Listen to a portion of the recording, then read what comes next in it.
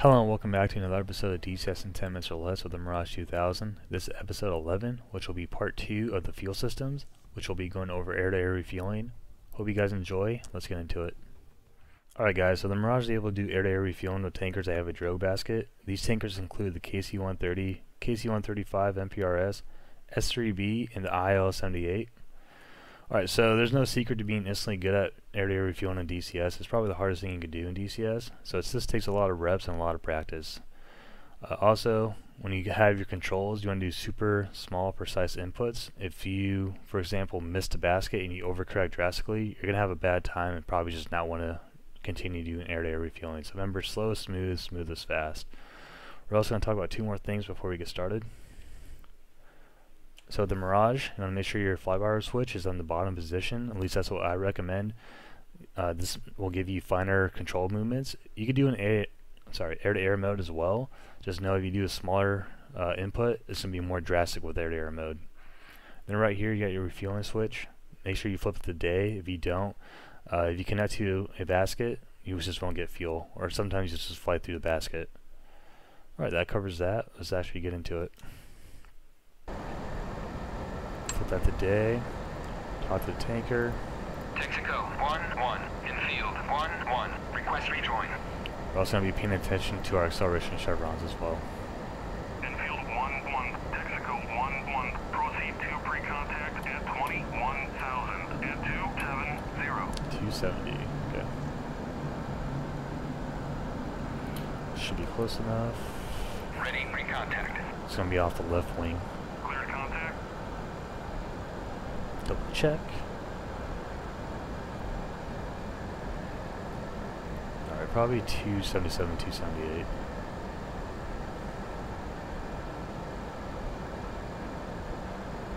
Slow it down so we don't overshoot when we hit the basket. Get my control inputs up for you.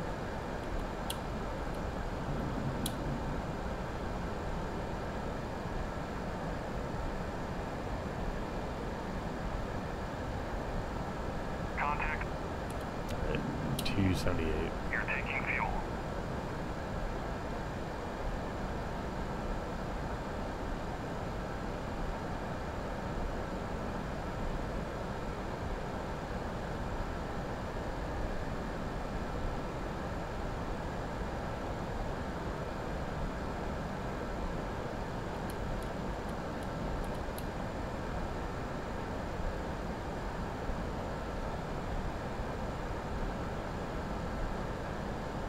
Also, you can see we're taking fuel at the bottom right.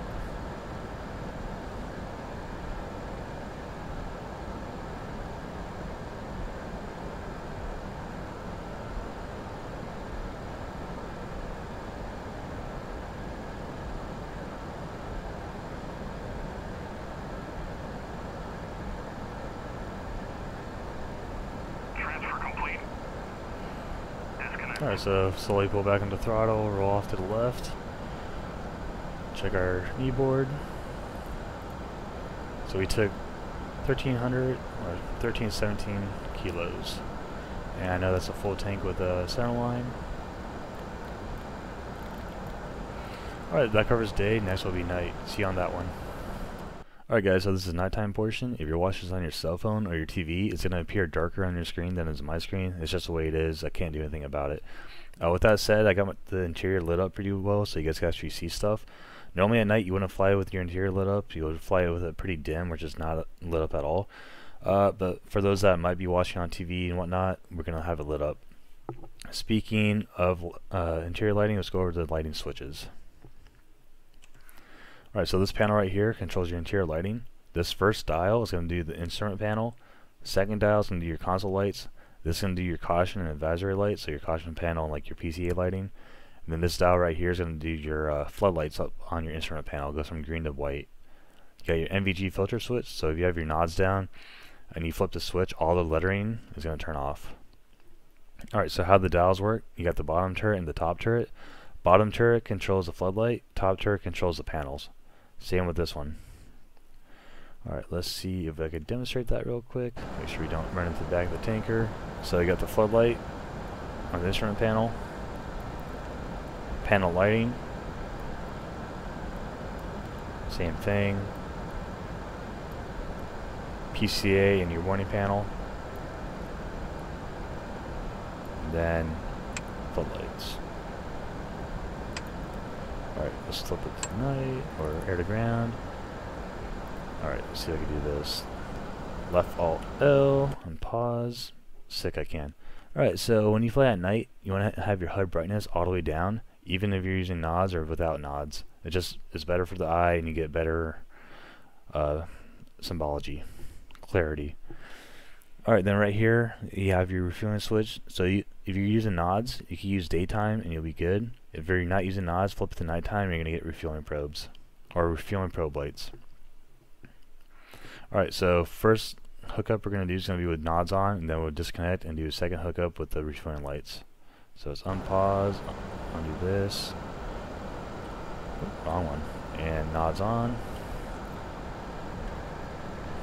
Turn on that refueling probe. Alright, contact tanker. Alright, so when he turns his lights on, the nods are going to get kind of flooded out. So it's not that great of a method, but you can still get it done.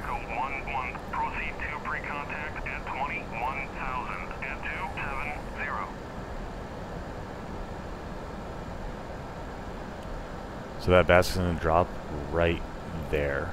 It's going to be kind of flooded out, but we can find it still. Alright, we should be close enough. Ready, recontact. Cleared contact. Okay, so it's dropping.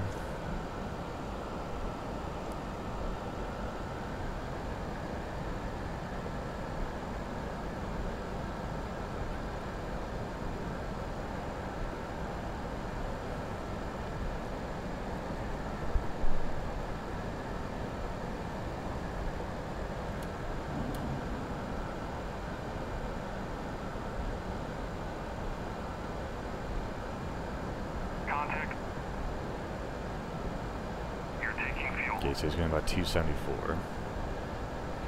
Let's back out real quick.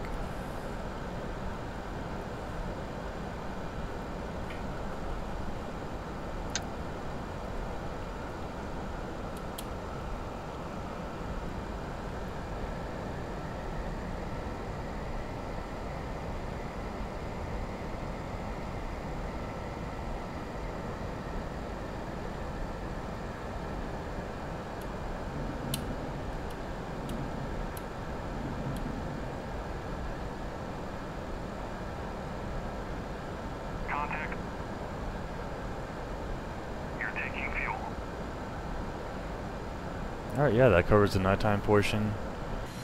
Thank you for watching. We'll see you guys on the next one.